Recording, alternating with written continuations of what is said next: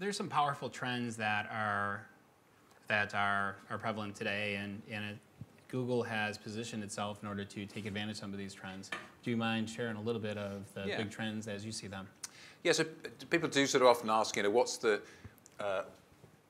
future according to Google? And I wouldn't presume to predict that at all. But I think one of the things that I've learned from our founders and believe to be true in the field of technology is there are big sort of structural trends that you can see happening and that you can back.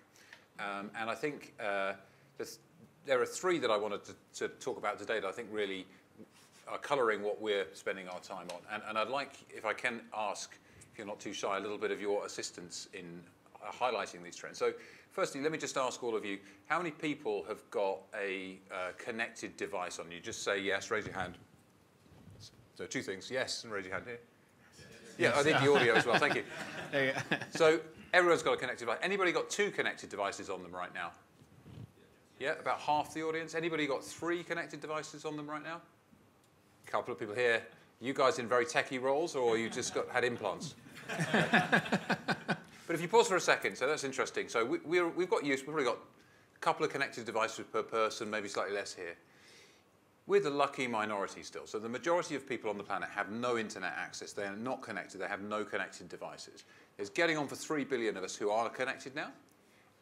But over the next 3 to 5 years, it becomes the majority.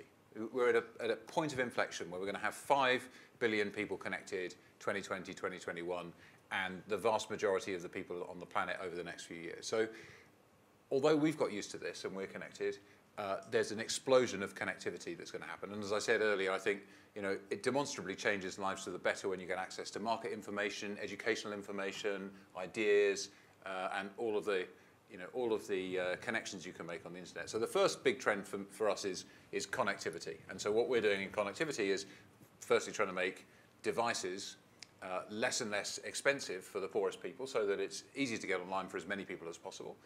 And then secondly, trying to make apps faster and try to stimulate competition amongst telcos to make the cost of data lower, trying to make our apps consume less data and all those things. So I think the first big trend is about the sort of explosion of connectivity, and we're just at the beginning, although you all enjoy one or two devices.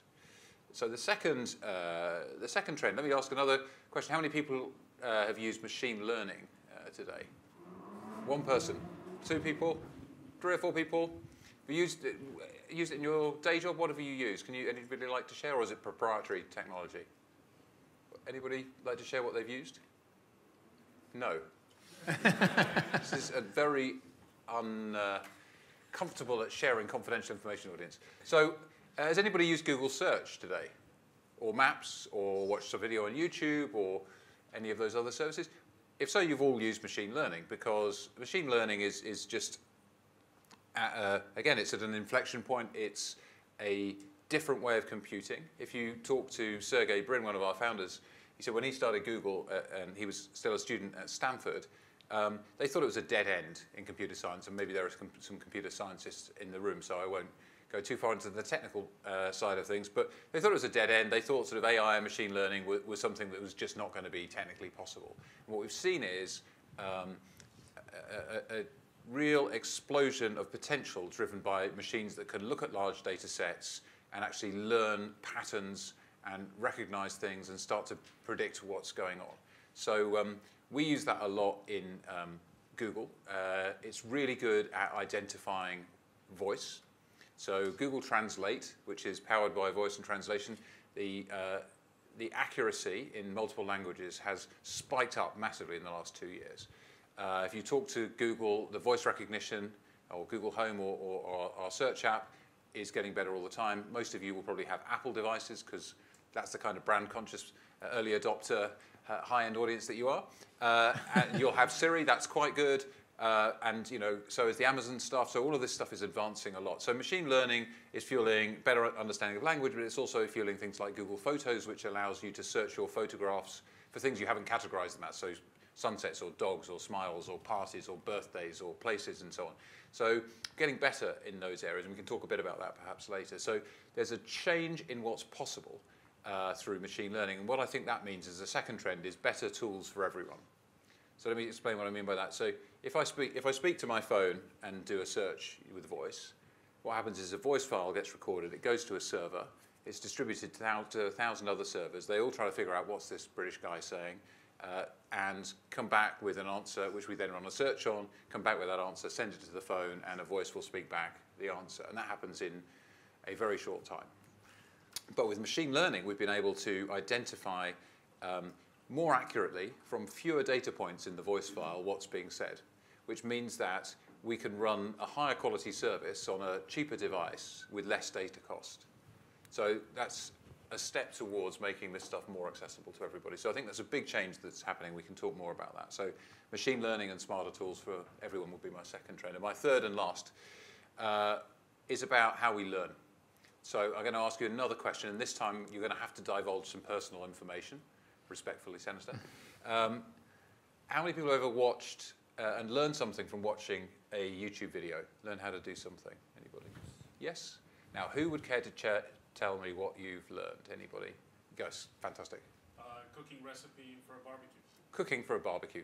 Basic but good man cooking. Excellent. What else? Has anybody else learned something at the back? Yeah, man. Learning, very specific, but music is very popular as well. Yeah. What else have we learned, sir? Excel spreadsheets, which is so much more boring than the other two. Well, no, but it's true. Learn how to do Excel. So complicated functionality, coding, something technical for work or business. Absolutely. What else? Yeah.